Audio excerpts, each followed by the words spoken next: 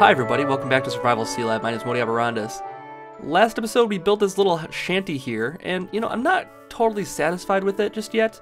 I think I can do better than this. I don't like the roof on it, not as much as I did the first time, and I think we can make it look a little nicer with just a little bit of work and a little bit more wood. I went mining between this episode and last episode, so we got tons of materials now. I got lots of cobblestone. I can make a little more additions to this with cobblestone. I'm going to collect some more wood, and then we should be okay.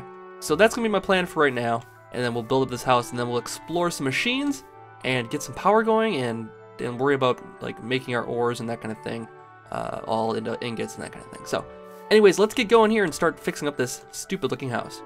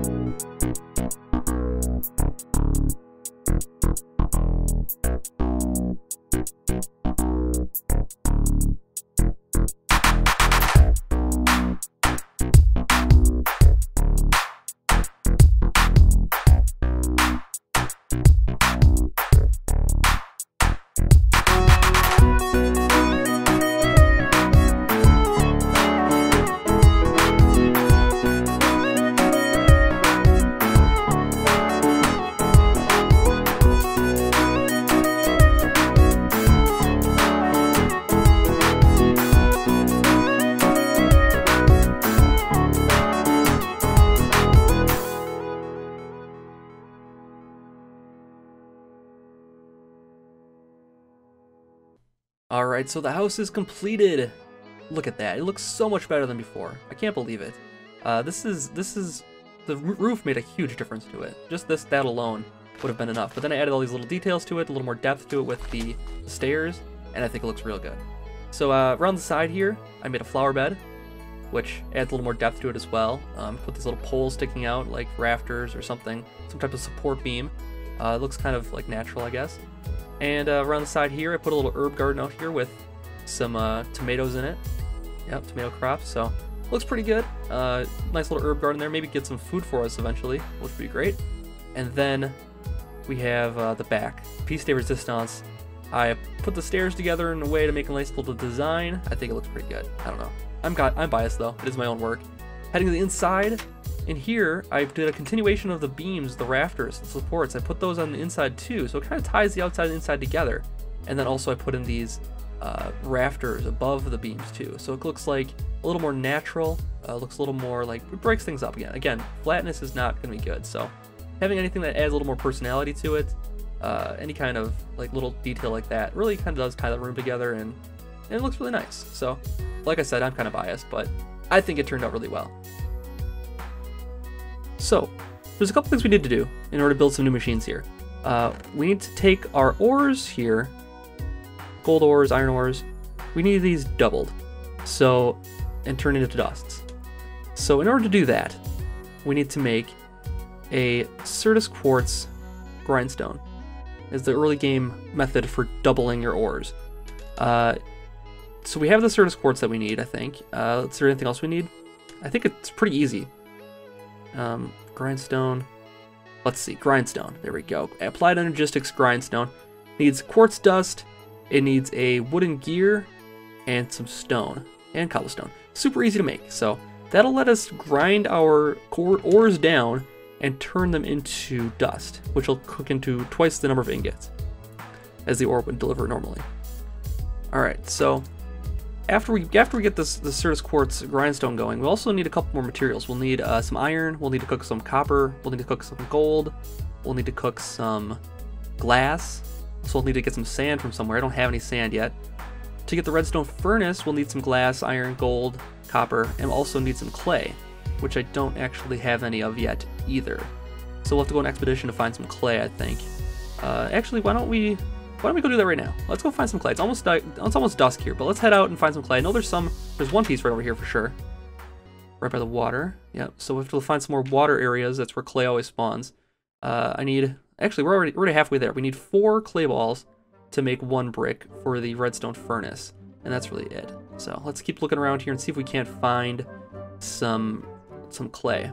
I think there's got to be some in here. So we have 4 already. We just need 1 more clay block, and then we'll be all set. I think there's a pond over here that might have some in there. Nope.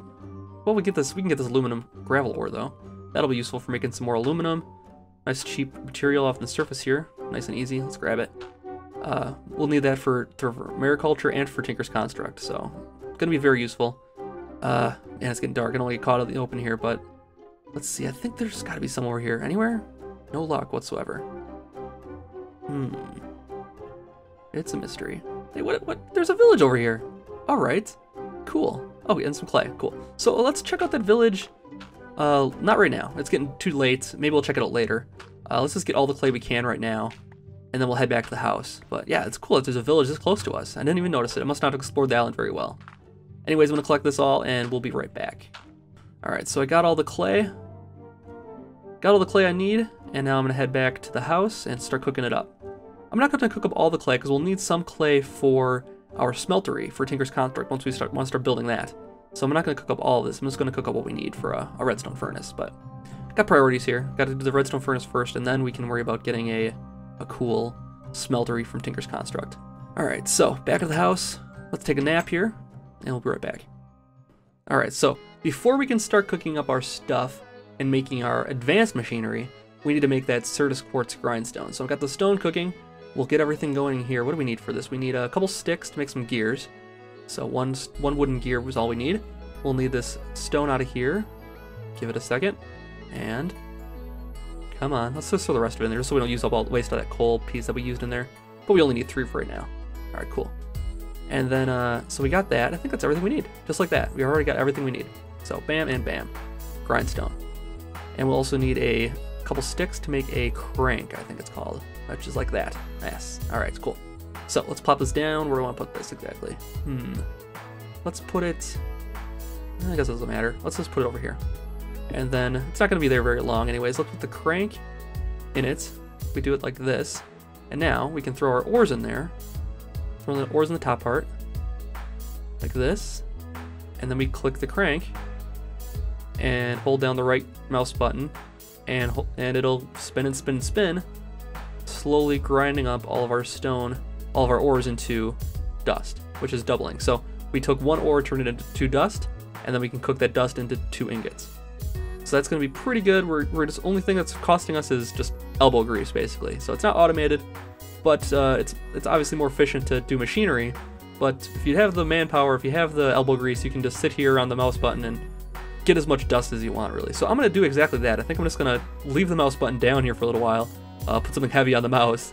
You have to be careful because you can break this crank if you keep clicking it when there's nothing in it. So I got to keep kind of an eye on it. But we'll grind up all this dust and then we'll be right back with all of our new ingots.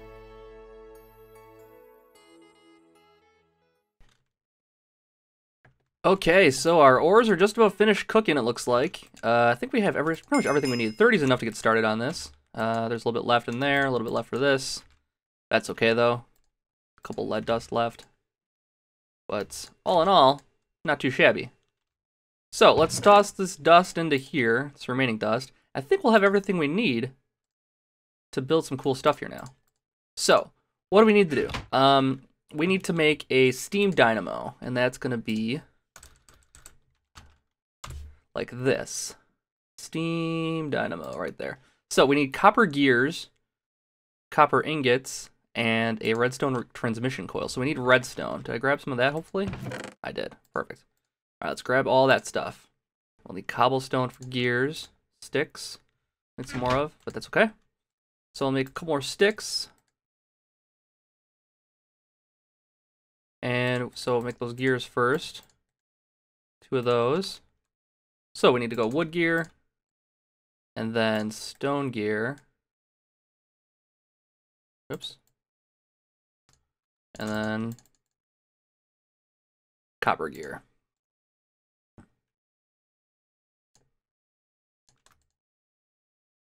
All right. That should be enough copper left for us because we need to go like this. Oh, we need the transmission coil too. Okay, so transmission coil is like so. All right, transmission coil. And then what else do we need to do it? That's it. We got the steam dynamo going. Okay, so what we'll need for this is to put water in it and coal in it, and it will make us power. It makes us RF power, which is similar to MJ power in earlier versions of Feed the Beast and other packs.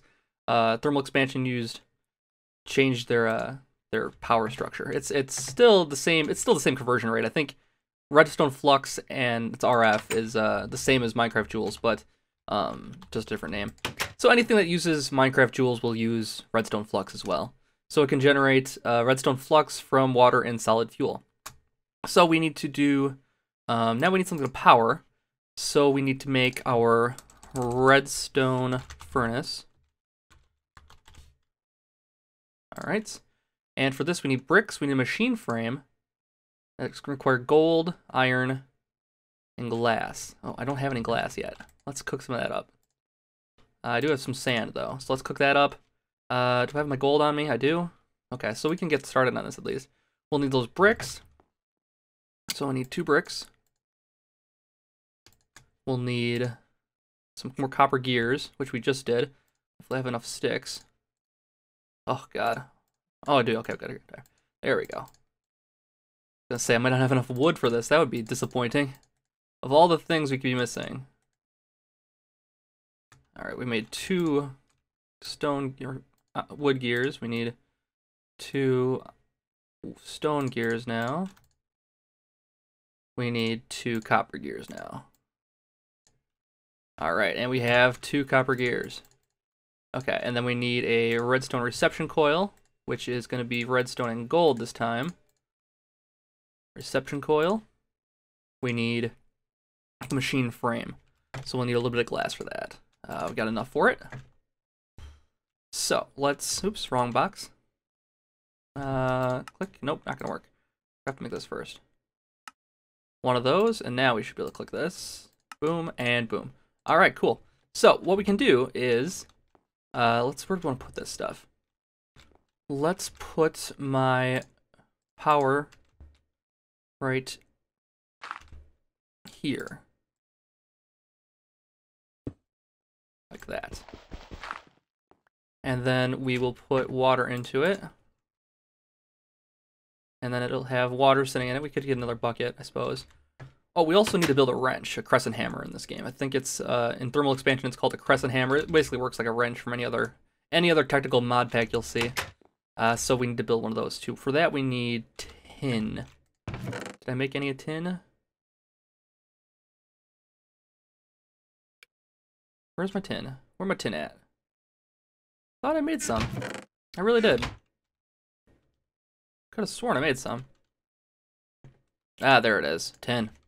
Alright, so we need iron and tin for a crescent hammer, I think. It's like this. Is that it? Is this it? There it is. Okay, like that. And then, let's throw our other bucket into here. we can then power this redstone furnace using... Oh, you know what we should do? We should make some cable quick. Let's just do that quick. I think I have enough lead to make some redstone energy conduit. That's what I'm looking for. Redstone, glass, and lead. And we have all that. Let's get the glass out of here, and we'll be good. Okay, so we don't need much of this this leadstone energy conduit right now, because we're going to keep things mostly pretty much close together. So I'm not going to make all of that into leadstone. So 6 will be plenty. That's more than we need. We can even... Maybe we can look in one of these too. Oh, this is pretty cheap to make. We need a redstone energy cell frame. It's a block of redstone and lead ingots and glass. That's actually pretty doable too. We could make that too. That'll let us store the power. Might be worthwhile to do that. So we'll have the leadstone energy conduit coming off of it, like... Which way we want to do this? Let's coming off of it from here. So we'll flip this around. And we'll have it going into... Did I do this wrong? No, I didn't. I'm okay. And then we'll have our redstone furnace next to it. So we'll put it like this. And then we'll put another piece of cable there. And then I'll go to the I want to mix those up actually. I want to switch those around, I think. So redstone furnace, we'll have a pulverizer here. And then it'll be really good. So what's a pulverizer going to cost us? Pulverizer. So copper piston machine frame. All right, cool. How's this going? Good enough? Good enough. All right, and now we have our stone gears into copper gears. And that should do it. Yes, so we got our pulverizer. So what that means now is we can dump our ores, copper ore specifically, into here. It'll get pulverized. It'll export to the right, and this will import from the left, and we will have cooked up products. The only thing we need now is some fuel for the thing here, the dynamo. So let's put in, I don't want to put in all my fuel, because this thing kind of, right now it's not going to store any energy for us, because we don't have the redstone energy cell yet, the leadstone energy cell rather, but let's put in just like, let's just put in 16. That should be plenty. It's probably going to use up the water before it uses up the coal here, I think. So it's going to start filling with steam, and then it's going to start generating RF, but you don't see that because it's actually going right into these machines here. So it's going to be pretty slow at first because this speeds up as you get more fuel in it, more energy into it. So it's going to go pretty slow at this outset here. So for instance, you can see it's using 12 RF per tick. You can run at a maximum of 40. So it's only going about less than half speed right now. But as it gets more in there, it's going to speed up. As you can see now, it's ramping up, using 17 now, and storing more RF too. So it wants to store RF and it wants to use it up a little bit slower rate. Once it gets full and has a steady supply of RF, it'll use it up as fast as it can. This, same thing. So this is going at 20 full pace right now. And what we want to do now is actually set up a chest over here, I think. Do I not have any more wood? Ah, there we go. Plenty of wood. I was going to say, it's a little odd. Be out of wood now. Alright, set up a chest over here for this to dump cooked things into, so that way the system keeps on going here. And you know what? Actually, we'll make one more thing here. We'll make a another chest here and make a hopper. And that hopper we can just throw all of our ores into, like so. And then we'll grab our ores and throw it all in there. So let's grab all this we can. Anything that we can pulverize, we'll throw in there. So we don't want to pulverize gold in there. We want aluminum gravel ore in there. I think it might. In certain Feed the Beast packs it won't, but I think in this one it will. Alright, so our dynamo is dynamoing. The water's getting used up pretty quickly though. So we want to do something for that for sure. Very very shortly here. But in the meantime, I think we should be pretty good for right now. Pulverizer's not pulverizing anything. Why not? Why is it not pulverizing? Oh, it's not set to input. That's why. It's trying to output into the top. Put input into the top. There we go. And this is gonna work. Gravel ore does work in there, so I think that the aluminum ore will work in there too. And actually, our thing's filled up here. I don't think this yellowite ore needs to go in there quite yet, because I'm not sure what we're gonna do with that yet. Cadmium, same thing. And gold ore can definitely go in. Ferrous ore. Yeah, all the rest of this stuff is pretty good. So I'm gonna throw this stuff that we don't want to macerate into there. I'll put all my ingots in here. This was because this is where they're all gonna end up anyways. So it'll be kind of our done ingot chest. I'll drop my sword. Do I have any more in here that I'm gonna pull out? No, we're good. Cool. Yep, good. All right, so that's pretty much everything I want to accomplish today, I think. Next episode, what we're going to be doing, I'm going to be looking at mariculture power also. So we're going to be looking at turbines, I think is what we're going to do next episode. And we'll also figure out a solution for water for this thing, so it's infinite, using an aqueous accumulator. And then, oh, we have to go explore that village as well. So that'll be next episode. Thank you so much for joining me once again for Survival Sealab. I'll see you guys next time. Have a good night.